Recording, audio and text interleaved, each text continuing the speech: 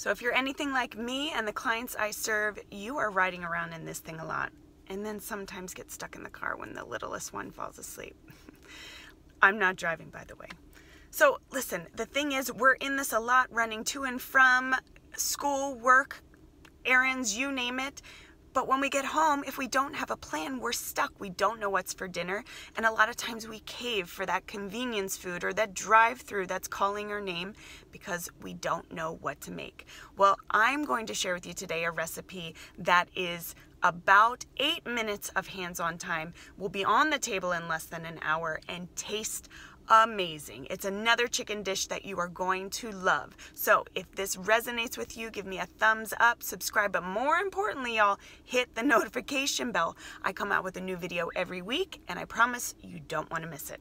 My name is Jen Rivas. I'm a health coach, holistic nutritionist on a mission to do 3 things: show you how to eat better, cook less, and raise healthy kiddos. Let's get to the recipe.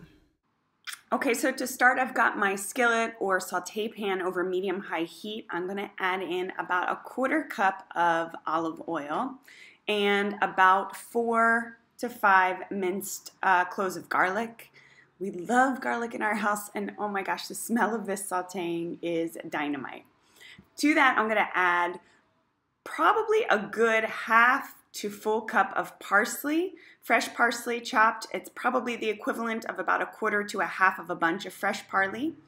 So I chop that up, just kind of move it around in the pan. I'm going to add 1 tablespoon of paprika and about 1.5 to 2 teaspoons of sea salt, depending on how salty you like it. We like ours fairly salty, so I go a little heavy on that, but dial that back if you'd like.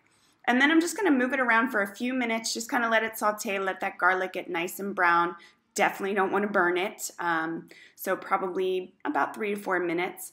And then in a 9 by 13 pan that I've lined with aluminum foil, I just put about 2 plus or minus pounds of chicken drumsticks. And then honestly, guys, you're just going to pour that mixture over your chicken, and then I do it with gloved hands so I don't get too messy, but you're just going to rub it all around, and you really do want to make sure that you're getting every little inch, every part of that chicken. And sometimes I'll even peel back the skin a little bit and you know, make sure I'm coating it there. I always like to make sure that I am placing my chicken with the skin side up, so that way the fat sort of renders down. And then after about 45 to 50 minutes in a 425-degree oven, this is what they look like. So good. You can see all the juices have rendered. Don't miss out on those juices. Make sure to kind of drizzle that over your chicken before you serve it. I always like to put some more fresh parsley on top to give it, you know, aesthetically pleasing, and it also tastes really good. So to plate for dinner this particular night, we just had the chicken with some roasted potatoes and some fresh steamed green beans, and it was so good. Girls loved it. My husband loved it. This is a really simple chicken dish that has so much flavor. And just that little extra step of sauteing the garlic with the parsley and the spices in the beginning really sets it apart.